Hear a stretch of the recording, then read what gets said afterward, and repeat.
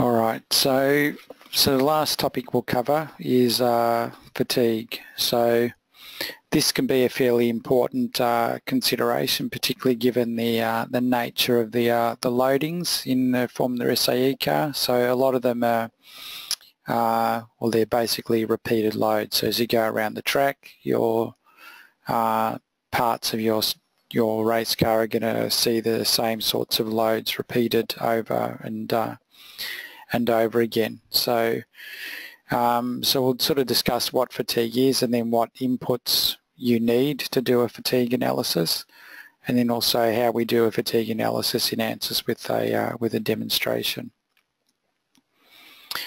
So fatigue is basically, it comes about due to repetitive loading.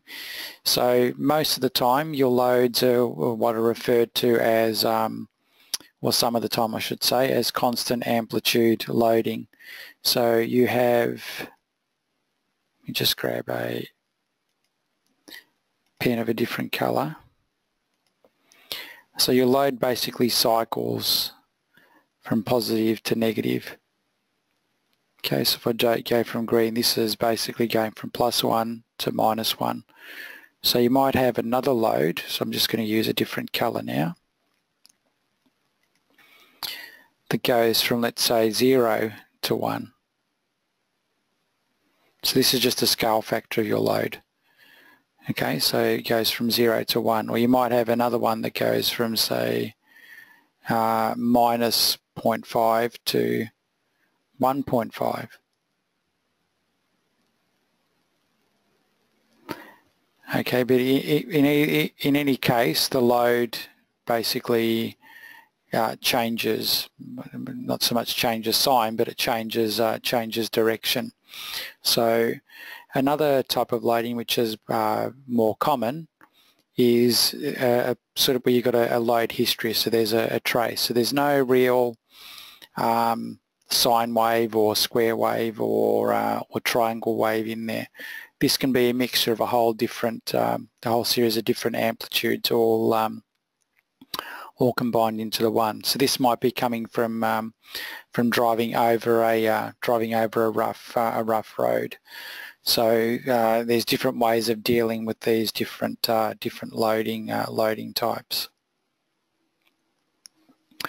So if we look at the so for fatigue, there's certain stress definitions we have to take into account. So if we look at the case of where we've got a constant amplitude, so where we don't have that that load history, where it's just let's just treat it as a sine wave. So you have your maximum and minimum stress. So the range that the stress goes through is basically the difference between the maximum and the minimum. So there'll be some sort of average stress. So if I draw a line through the middle here, which is basically the max plus the min divided by 2. And then the amplitude, so that's either side of that mean line, is basically the stress amplitude divided by 2. So that's the alternating stress. And then the ratio, so this is the way we characterize our loading by the ratio. So this is the stress ratio. So normally your stresses will cycle the same sort of way as your loads do. If we're talking about a load that's sort of quasi-static. So so if you have fully reversed loading, so you basically have a mean stress of 0 because the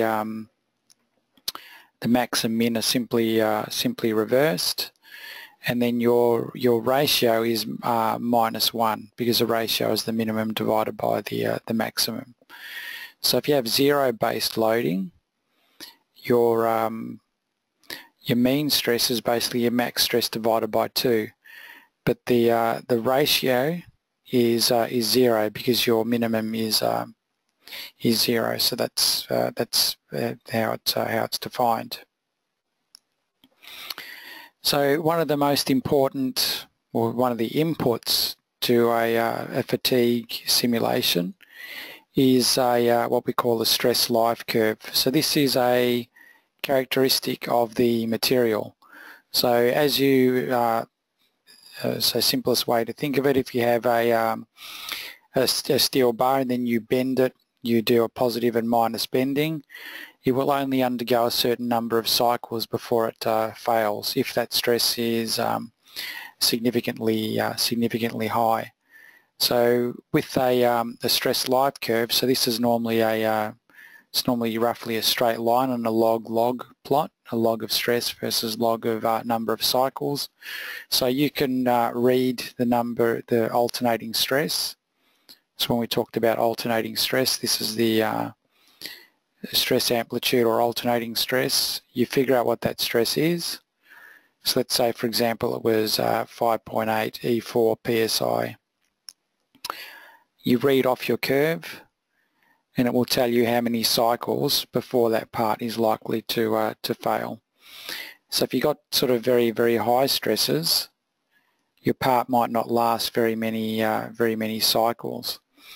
So depending on how light you want to go with your designs, so again this is another thing you've got to consider. If you go too light, although your part might be stiff enough and strong enough to withstand static stresses and not yield, just because a part doesn't yield, it doesn't mean it's not going to fail. So if you have a stress above yield, it's going to fail on a static load. If you've got stresses below yield, depending on where they are on this curve, they may fail after a certain number of cycles.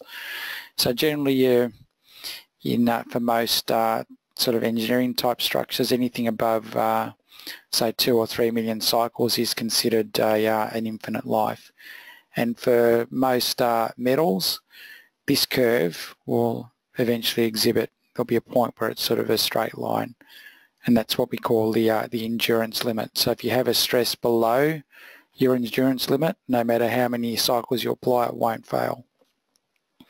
So things like aluminium generally don't tend to have an endurance limit, so no matter what your stress level is, it will eventually fail. Just a question of whether that eventually is more cycles than your part is going to be expected to see in its lifetime. Okay, so where do you get this fatigue data from? So this stress life curve is what we're talking about here. So a lot of textbooks often have empirical data and constants that allow you to calculate fatigue properties. So normally you need to make corrections to those based on things like surface finish, the size of the part, whether it's been machined or if it's been cast or if it's been forged, and also things like surface finish. So sometimes if it's a fairly exotic material, you often need to do physical testing. So most of the time that's not going to be, or hopefully all of the time, that's not going to be the case for the materials you're using to in your Formula SAE cars. But in general, sort of textbooks can be a good source of that information. So the other option is to play it safe and stick to the endurance limit as your limiting stress. But there's also, if you haven't got physical test data, if you haven't got constants from a textbook, so just purely based off the ultimate stress, there's empirical ways of deriving your stress life curve. So textbooks on fatigue generally will probably most likely go through that that procedure. It's not very involved. There's just a few quick calculations you do to get 2 points on the graph, and then you can just draw a straight line between them in a log-log plot, and then you can get a stress life curve. Okay, so with a fatigue calculation, you don't need to solve the model again. It's just a post-processing step that you do. So it's like when you look at your equivalent stress, you say, is that stress below yield? Yes, it is. My design is safe. With the fatigue tool, this does a little bit, it's a little bit more involved than that. So it has to go back and look up the stress life curve, and then from that it comes back and plots a contour of life, or how many cycles the part will withstand.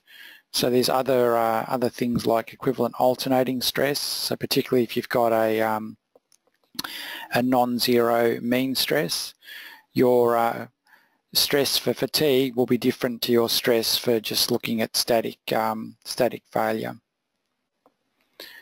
Okay, so we'll do a demonstration of fatigue. So let me just find my model.